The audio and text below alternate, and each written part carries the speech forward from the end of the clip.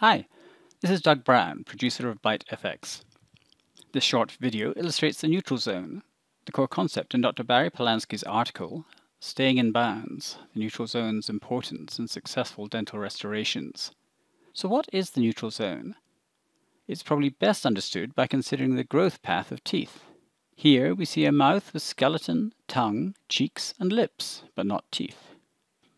The gap we show between the tongue and the cheeks and lips is essentially the neutral zone into which the teeth are going to grow. As the teeth begin to grow, they meet the cheeks and lips on the outside and the tongue on the inside. These muscles guide the teeth into the neutral zone.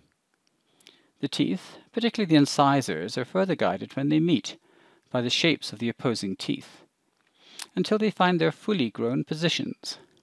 The reason this is called the neutral zone is that the inward push of the cheek and lip muscles is balanced by the outward push of the tongue, illustrated here by the red force arrows. The teeth are in the neutral zone because there's no net force pushing them in or out.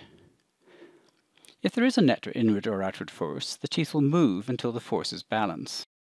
An extreme example of the imbalance of forces is if someone has a tongue thrust.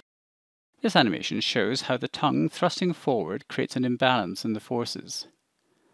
Obviously, at the front of the mouth, the tongue is pushing more strongly than the inward push of the lips. But as the tongue is pushing forwards and stretching the outer geometry, the inward push of the cheeks is also greater than the outward push of the tongue. As the tongue thrust progresses, we see the expected outward inclination of the incisors and an inward compression of the side teeth, which leads to a narrowing of the upper arch and palate, so that in the end there isn't room for the tongue. This can be a cause of obstructive sleep apnea, but that is a story for another video.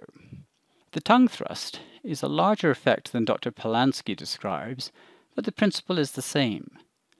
If you want stable, comfortable teeth, you need to make sure they are situated in the neutral zone.